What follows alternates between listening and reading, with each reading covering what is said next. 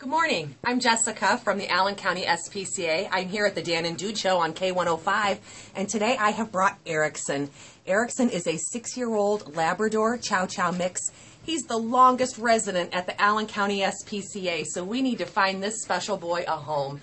He would make a great addition to most families, maybe not with young children, but certainly older children or single-family households. So if you are interested in adopting Erickson, visit our website at acspca.org. Thanks and have a great day.